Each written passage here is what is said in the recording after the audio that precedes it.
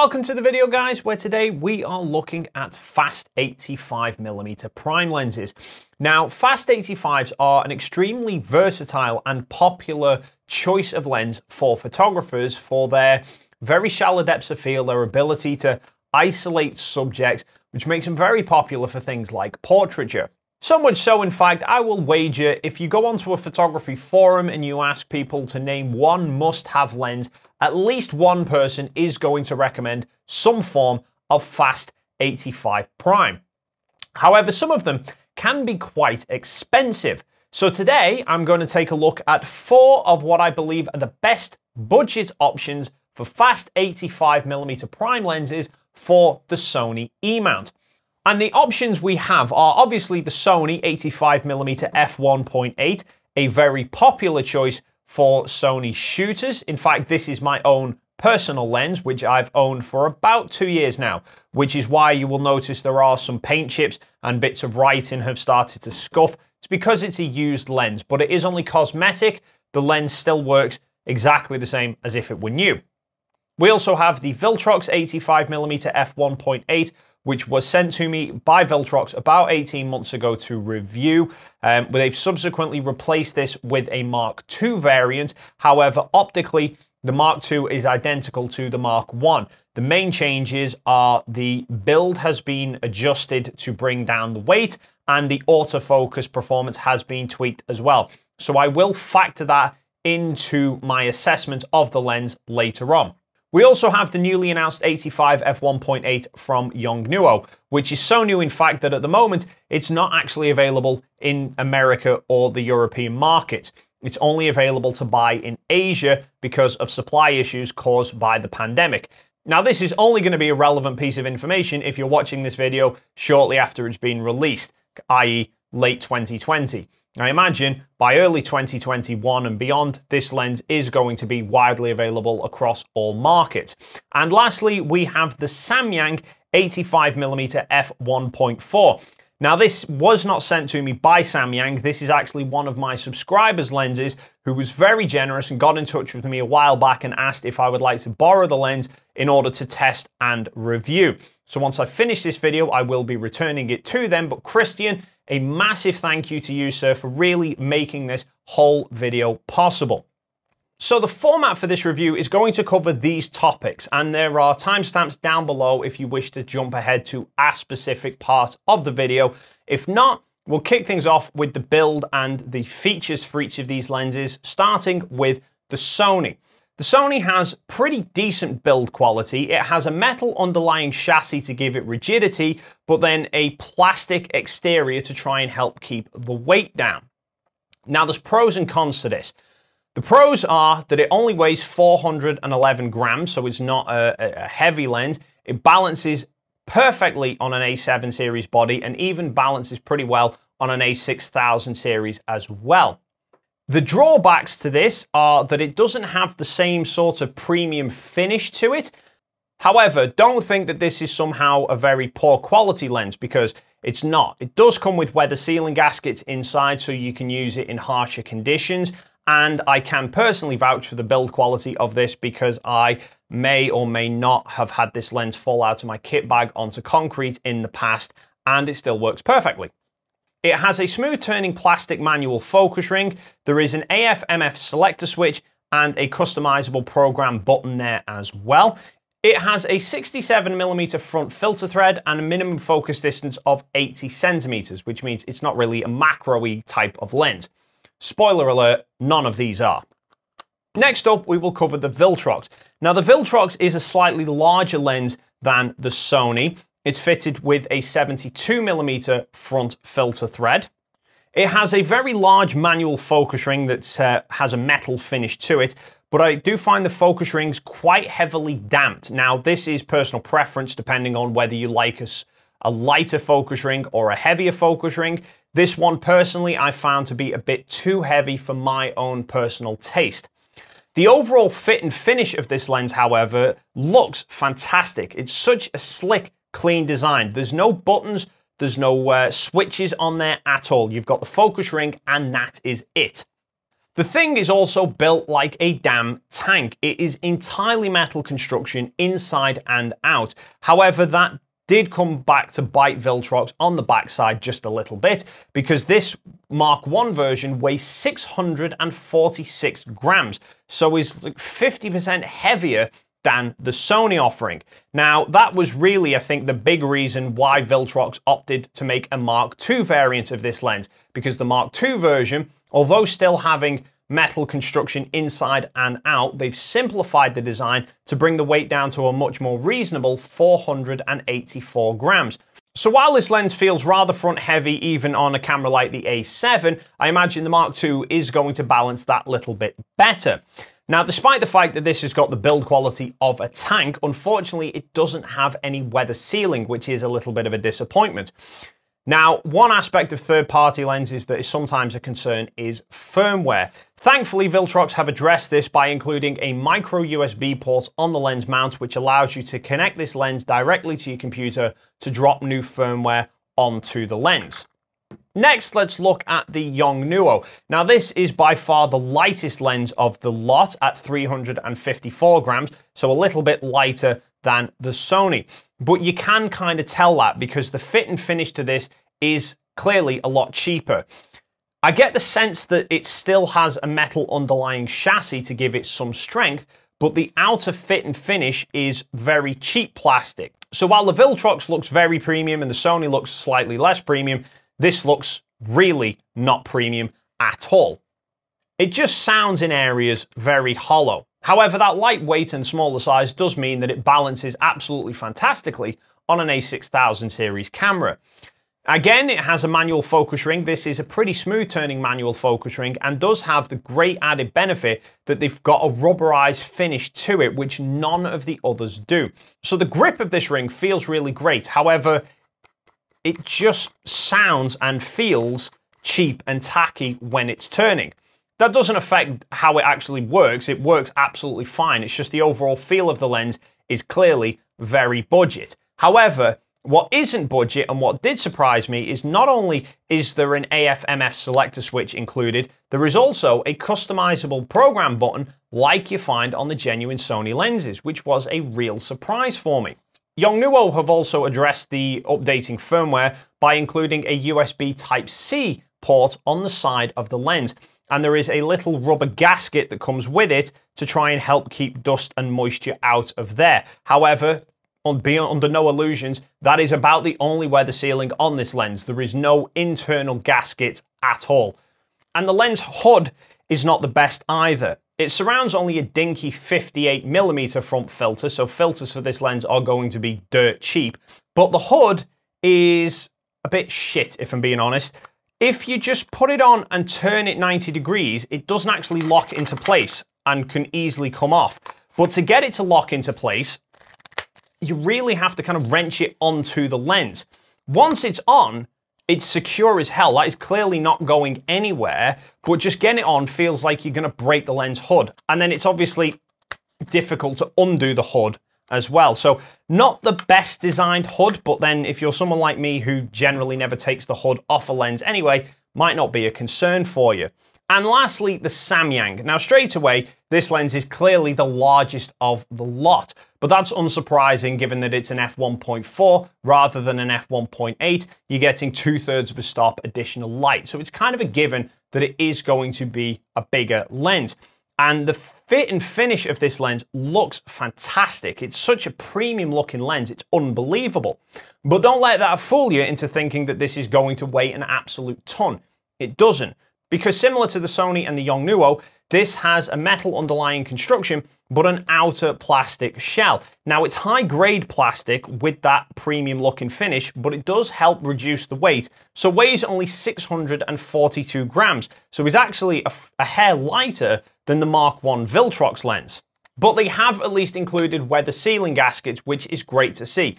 Like the Viltrox, it has a very minimalist design, no buttons or switches. It just has a very large manual focus ring, which turns very smoothly. And you can also update the firmware on this lens, like with all the other ones. However, this one is done via a USB dock that you connect the lens to that goes into your computer. So if you don't already have that dock, it's worth bearing in mind that might be an additional cost for you to factor in. My only criticism of the design of this lens, the overall outer feel, is the lens hood. The hood is plastic and feels fine, and it surrounds a 77mm front filter, but it doesn't feel the most secure when it locks in place. There's a very subtle click, but it doesn't feel like it's really holding the hood in place. The hood is very easy to knock loose. Now, granted, in the time that I've been testing this lens, it's never actually come loose once, but it's always just feels like it could easily be knocked and fall off. So I really wish that this hood just had that a little bit more of a sturdier click to it. But that is my only real criticism of the design of that lens. So that's the build and features out the way. Let's move on to image quality, starting first with image sharpness. Starting again with the Sony. Center of the frame is pretty sharp. The corners do drag behind quite a bit softer, but that's not unusual for fast prime lenses like this. When you stop the lens down to f2.8, we see an improvement in sharpness across the frame, but the corners are still fairly soft. By f4, the center of the frame is extremely sharp. The corners now get pretty sharp as well. And then at f5.6 and beyond, the frame is very sharp all the way across. The Viltrox, similar-ish performance. At f1.8, again, center of the frame, pretty sharp, corners a little bit softer. By f2.8, we see an improvement in sharpness across the frame to very good sharpness in the center, and the corners are now quite sharp. And by f4, we are looking at very good sharpness from corner to corner. But overall, I do know from previous experience that the Viltrox image quality is fairly similar in terms of frame sharpness to the Sony. It's a fraction behind across the frame at wider apertures, but once you get down to f4, f5.6, both of them are perfectly sharp all the way across the frame. Now the Yongnuo at f1.8, the center of the frame looks absolutely razor sharp, and even the corners look very sharp as well. I honestly was not expecting to see such a performance from that lens wide open, to the point that I actually had to go back and double check and make sure that it was actually at f1.8, that I wasn't looking at the wrong file and I was looking like f5.6. At f1.8, fantastically sharp image quality pretty much all the way across the frame. By f2.8, it's damn near perfect. So very impressive performance by the Yongnuo. Now the Samyang wide open is a little bit softer than the Sony and the Viltrox, both in the center of the frame and in the corners. But honestly, that's not that much of a surprise given that this is an f1.4, not an f1.8. Once you get the lens down to about f2, more in line with the aperture of these two, the image quality does exceed these. It's very sharp in the center, pretty sharp in the corners, and by about f2.8, it's very sharp all the way across the frame. The only thing about the image quality of the Samyang, which you will notice in some of these comparisons, is that it does produce much warmer colors than the other three lenses. If you're shooting in situations where you've got an auto white balance, the camera automatically corrects this. However, for a lot of these tests, I was actually shooting with preset white balances, and generally I found these three lenses for the most part were always there or thereabouts the same in terms of color temperatures, whereas the Samyang was substantially warmer. Just something to bear in mind, but again, is only realistically going to be a problem if you're shooting JPEGs and using preset white balances. But obviously there is more to image quality than just general sharpness. So in terms of chromatic aberrations, the Sony does suffer with quite a bit of longitudinal chromatic aberration. You can see purple and green color fringing forward and backwards of the point of focus. The Viltrox actually has slightly less chromatic aberrations. It's not quite as apparent at f1.8 as the Sony, whereas the Yongnuo has actually slightly more chromatic aberrations. However, with all of these, once you've gone to about f2.8, they all clear up pretty much perfectly. The Samyang actually has very impressive results, even at f1.4. Wide open, there is a very, very subtle hint of purple and green color fringing. And again, once you've stopped down a stop, it's completely gone.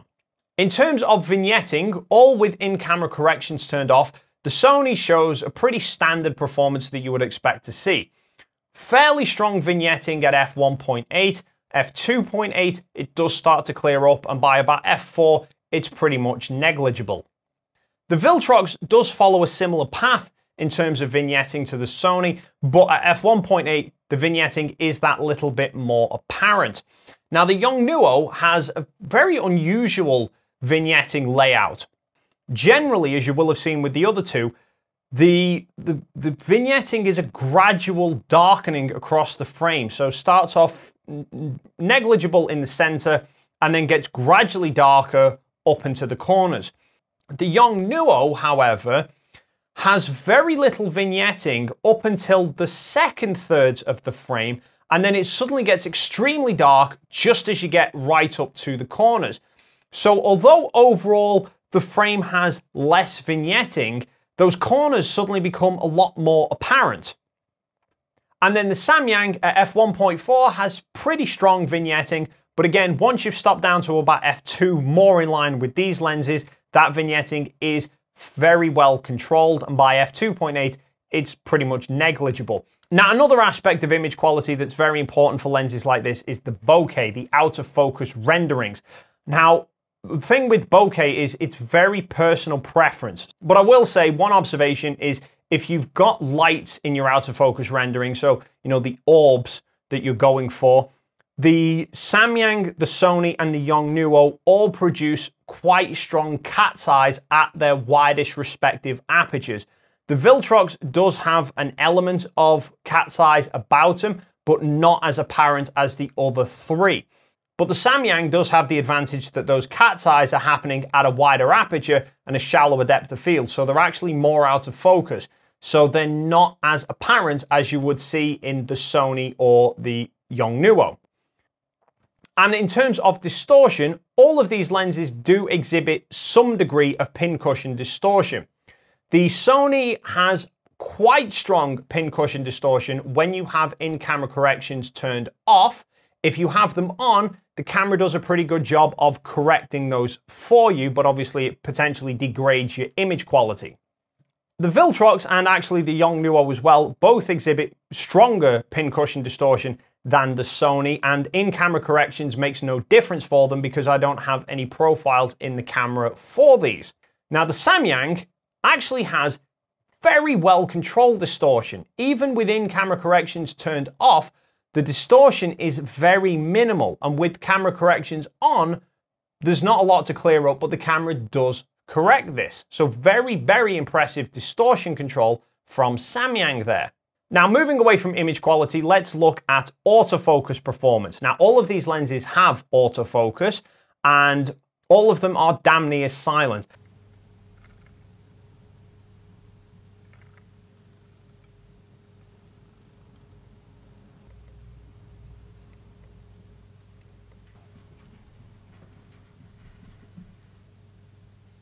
Unless you are shooting video using the camera's internal microphones, you're not really going to hear any noise coming from any of these lenses. Now, while traditionally lenses like this aren't really your first go-to choice for shooting sports and action, you might find yourself in situations where you are shooting a subject that is potentially moving a little bit erratically. For example, I have used my 85mm on occasions to shoot football matches where I've not wanted to take a big telephoto lens. And obviously in some situations with such a narrow depth of field, if you're relatively close to your subject, having accurate autofocus can be very important as well. Now, all of these lenses are compatible with eye autofocus both in humans and in animals, which is great to see. So to test how well they work in terms of speed and accuracy, I ran a series of different tests. One of me standing relatively close to the camera still as a kind of close-up headshot to test the accuracy of how well they could latch onto my eye. Secondly, I did me walking towards the camera at a slow pace to replicate how you might have someone coming towards you if you were doing a portrait shoot. Then I took it a step further and was jogging back and forth towards the camera and moving a little bit more erratically to see how well they could track. And then I brought out the big guns and had Rusty running around the garden like a nutcase to see just how well these handle really fast action sports. Now, for some of you, it won't be a surprise to learn that the Sony was by far the best performer in terms of autofocus. That's because the 85 is fitted with Sony's linear AF drive, which is incredibly fast. However, side note, because I have seen quite a few people get caught out by this, yes, there is a floating lens element that does move around when you shake the lens. That is perfectly normal. Most of Sony's lenses have a floating element, which does make them so much quicker to focus, but it does mean that bit moves around when you shake it. But yes, the Sony, obviously, when the subject is static, locks on pretty much perfectly on the eye, as long as it's got a clear view of it. With slow-moving subjects, it's absolutely faultless. With faster-moving subjects, it wasn't entirely perfect. It did obviously still miss frames as well. But when it did miss focus, even at fast shooting speeds, it was generally, a frame or two, and it was right back with you as well, even with the faster moving subjects. The Viltrox didn't fare up quite so well. For static subjects, it's able to lock on absolutely fine, again, as long as it's got a relatively clear view of the eye. If not, it might latch onto your eyebrow, but that's the same with all of these lenses. For slow moving subjects, it had a pretty good consistency, but there was times where it seemed a little bit unsure of itself, and when it got to faster moving subjects, it really did start to struggle. But like I said at the start, the Mark II variant of this lens, Viltrox do claim to have improved the autofocus, and from what I have seen of reviews comparing the Mark I to the Mark II, that is the case. But how much of an improvement, I honestly don't know. But I imagine it would probably bring it more in line to what I saw from the Samyang, which is the Samyang, again, with slow-moving subjects, it tracked pretty well. With faster-moving subjects, it did struggle. Although, to be honest, that wasn't a surprise because it's an f1.4. It's got a bit more glass, a bit more weight to try and shift back and forth. So did struggle with fast action shots. Again, even with walking towards the camera, there were some missed frames, but overall, pretty good performance there. Now, the Yongnuo was rather a bit of a mixed bag surprise. The actual rack focusing speed of this lens, when you're looking through the viewfinder, is able to jump between subjects incredibly quick when they're static. However, when it comes to moving subjects, it does seem to get confused quite easily.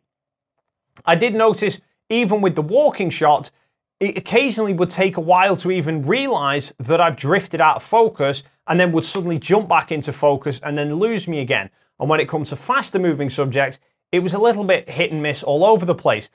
Now, I imagine this is a firmware issue. The lens clearly has the speed to keep up with faster moving subjects. It's just that it seems to get confused very easily. Now, maybe because it's a brand new lens, the firmware hasn't been completely ironed out, and Yongnuo will be releasing some firmware updates to improve that. But at the moment, it's a little bit inconsistent. It's quick, but it's not the most reliable if your subject is moving. For static subjects, it works absolutely fine. So that's the performance out of the way. Let's get tackling the price points. So, at least at the time of recording this video, the Sony is currently retailing for £539 in the UK or $548 in the US. That's only a hair cheaper than the f1.4 Samyang, which is £549 in the UK or $569 in the US. The Viltrox, by comparison, is a fair bit cheaper at £320 UK or $399 US. Now, for the Yongnuo, as I stated earlier on, this lens is only currently available on the Asian market. However, I was able to confirm with Yongnuo that they are intending on retailing this lens in the US for around $270, although no mention on UK pricing yet. But if we go with the figure of $270, that means it's around $130 cheaper than the Viltrox, which is close to being 2/3 of the price, and half the price of the Sony and the Samyang. Now, in terms of which of these lenses is the best for you, obviously only you can actually answer that question. But if I was to give my personal summary and experience from each of these lenses in terms of performance and price and value, the Samyang is a brilliant option, especially if you're considering shooting a lot of portraits. You're paying basically an extra 20 quid over the Sony for 2/3 of a stop more light. And that f1.4 aperture is going to give you a lot more autofocus rendering, a lot more separation from your subject to the background, which is going to be great for portrait shooting. And the overall rendering of the images looks very nice as well. And in terms of the other elements of image quality, the chromatic aberration and the distortion, which are the two hardest to try and fix in post, this has them controlled extremely well, even without in-camera corrections turned on. But obviously it doesn't have the autofocus performance for if you're going to be shooting a lot of fast action subjects. So if you're sticking more for static and slow moving subjects, portraits, this is probably going to be a fantastic option for you. However, it obviously does have a bit of a high price tag compared to some of the other lenses. So if your budget doesn't stretch to beyond the 500 quid mark, the Viltrox, the Mark II version, is going to be a very good option for you. Again, the autofocus isn't going to be brilliant for fast action, but for portraiture, this is a fantastic budget option. It's got a good balance, in my opinion, between image quality, build quality, and general value for money. But if you are going to be shooting subjects that are moving around that little bit faster, then it might be worth considering the Sony f1.8. Optically, this might not be as good in terms of the renderings that it is able to produce versus something like the Samyang, but the faster autofocus more than makes up for that, in my opinion. If you're shooting fast action subjects, you can have the greatest rendering lens on the planet, but if your subject's not in focus, the image is essentially worthless.